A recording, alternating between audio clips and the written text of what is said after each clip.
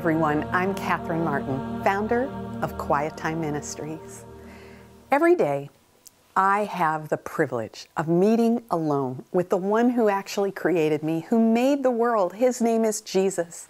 He is King of Kings and Lord of Lords. And this is my quiet time. Have you ever had a time when life has been unfair? You have been treated unfairly and no one knows or realizes it? If you have ever experienced this, then you most likely feel very alone and unseen in the world. I believe this was the same experience for Paul and also for the church at Philippi. They were suffering because of their love, commitment, and relationship with Jesus Christ. Paul was in prison for his faith in Christ. And the people of God in the church at Philippi were also suffering for their faith in Christ. Listen to what Paul says to them in Philippians 2, verse 10.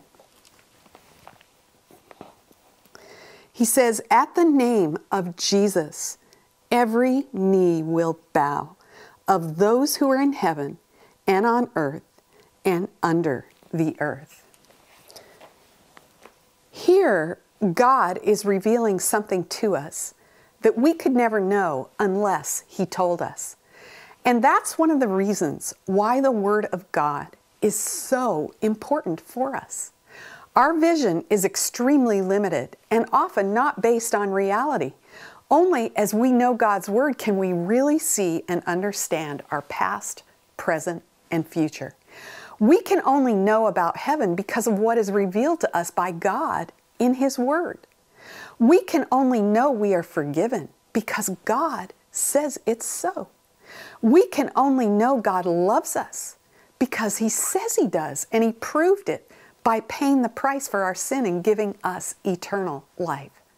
So here God is showing us something that relates to our present and our future and helps us endure in the hard times.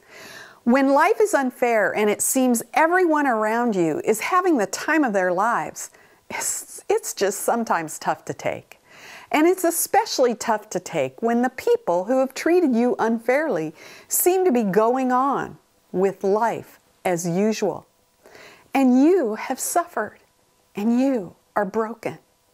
Here God is saying that there is going to come a day when the name Jesus is called out, and at that name Jesus, every knee shall bow.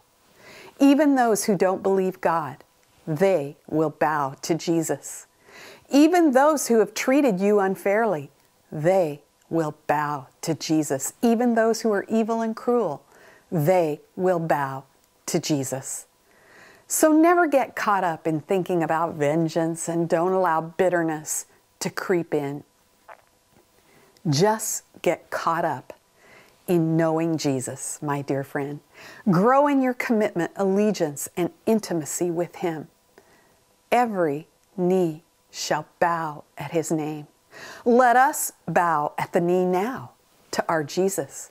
Worship Him, love Him, serve Him. Oh, in that day, you will only have eyes for Him. And oh, what joy will be yours as all are on their face before the King of Kings and the Lord of Lords. Oh, Lord, thank you for this encouragement to know that someday at your name, the name of Jesus, every knee shall bow. And that's my quiet time for this week. God bless you as you continue on in the great adventure of knowing Him.